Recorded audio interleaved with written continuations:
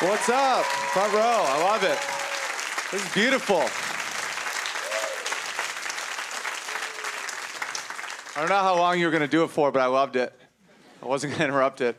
I'm trying to grow up as a person. I'm trying to be more mature. It's not going well because my favorite thing to do in the world is to go into Starbucks and order a drink. Doesn't matter what I order. I'm like, yeah, I'll take a large coffee. They're like, what's your name? I'm like, Penice. And you can't smile, because if you smile, they laugh with you. It's like a fun thing. If you're like, Penice, haha, they're like, haha, really? I'm like, you have to look like kind of scary. You're like, my name's Penice. And I'm 6'7", like I'm a giant. So when I get close, it gets intense, you know, and I just stare at him. And he's like, how do you spell that, Penice? I'm like, you know how to spell it. And the thing I've learned about human nature is people will do what they're told if they get to pass their problems downstream, you know what I mean? That guy just has to write it. The next guy's the poor bastard that has to say it out loud.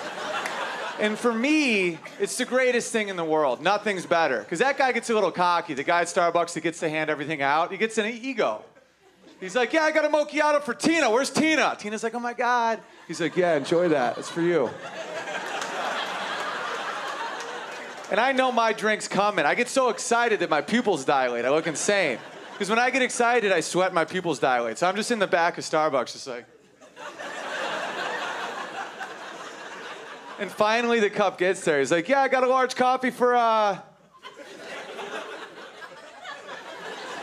the other dude's just like.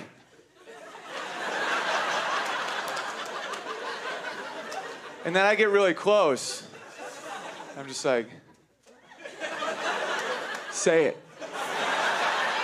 And he will. The dude will say it out loud, and that's why I believe in people. That's why I believe in human nature, because this story is a happy ending. The things that we think divide us don't, you know, whether it's your nationality, your race, your religion, money, nothing matters. In that moment, every man is one. When he says that out loud, it's the greatest moment. Like, everyone's heart starts beating faster because men are dumb, and it's great.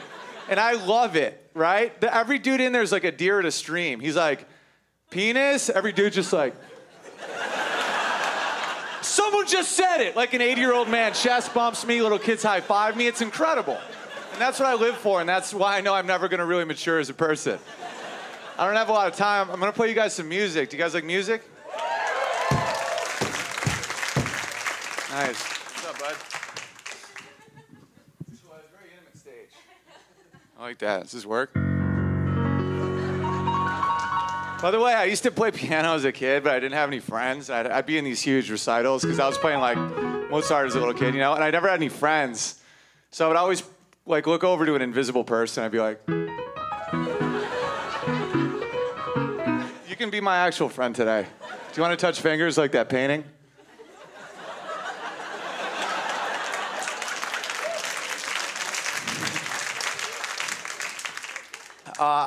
It's hard for men, though. It's hard being in relationships.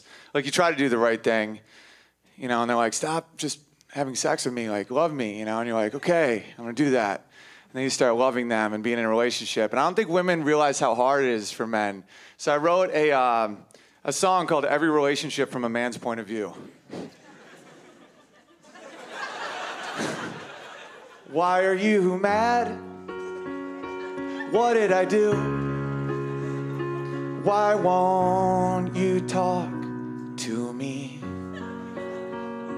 We just woke up. I can't think of anything I could have done. Did you have another bad dream about me? You had a dream I cheated on you, and now you're mad in real life. Well, guess what? I had a dream I was getting raped by a clown. I'm not mad at clowns, 'cause I know it was just a dream. If you stay mad, that means you're crazy.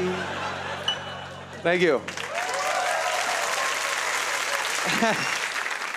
Women are great in crisis. You ever notice that? You ever watch Naked and Afraid? Oh, you haven't? Oh, it's actually this show. where they drop off two people, a man and a woman. They're both naked and they're afraid. And they have to survive in this awful situation. And the woman always does better. The dude's always like, yeah, I'm a Marine, I kick ass. And the girl's like, I'm trying to like experience myself and find, figure out who I am. I, of course, have survival skills. They drop him off, dude's done after 2 days, girl's catching fish, killing it, right? Because women are good in crisis. But with the lack of crisis, you're crazy, right?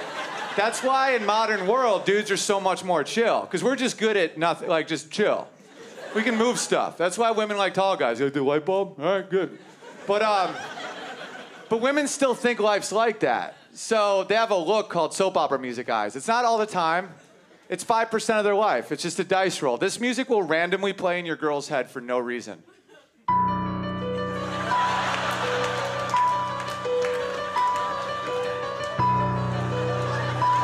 And a young man makes the mistake of thinking he did something wrong, like cause and effect. But that's in her head. She's looking for problems, right? Like your girl's like, are you hungry? You're like, no. She's like, where did you eat? I'm like, I ate at Wendy's. She's like, Wendy's.